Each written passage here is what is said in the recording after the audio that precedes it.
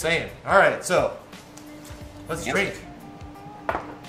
Sorry, John, my brain's in that mode now, like trying to make sure to make things just as fun and exciting as we can. Drinking?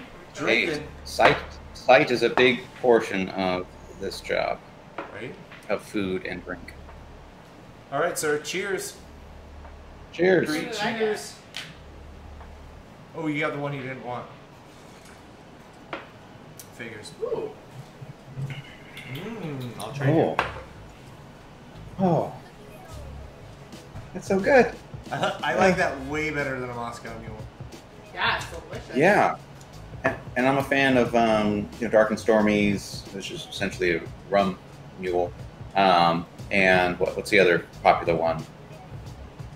I don't know, Kentucky Mule? Yes. With bourbon, right? Yeah, Kentucky Mule with bourbon. This is so cool. I would never have thought of this. It's nice. Appley, sweet. Did you use the coffee bowl or the other one? Cock and bull. Is that what this is? Yeah. Yeah. Do you like it? Better. I know. I get it. I'm having mine too, and I'm back to like Fever Tree is a little bit more like a little more medicinal or caustic or cleaning. This one. But yeah. like Really? Now you taste a difference between the two drinks just from the ginger beer?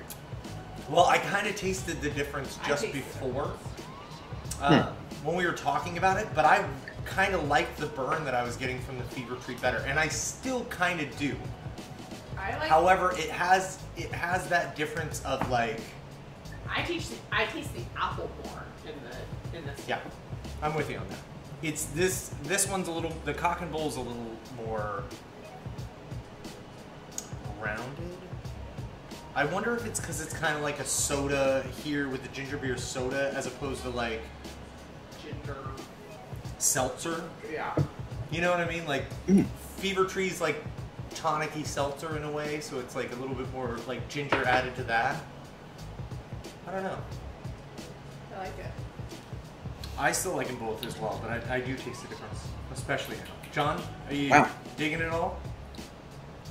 Oh, I love this. Another night I'm gonna remake it with the Fever Tree. Tomorrow. This is great. Tomorrow 9 a.m. What are you doing? Right. I don't think the apple's overpowering at all, though. Alex asked about the apple being. It's not overpowering the apple. No, not at all.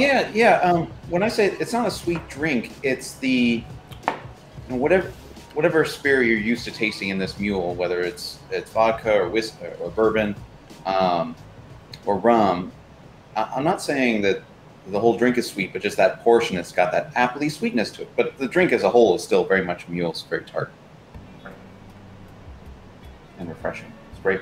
Very refreshing.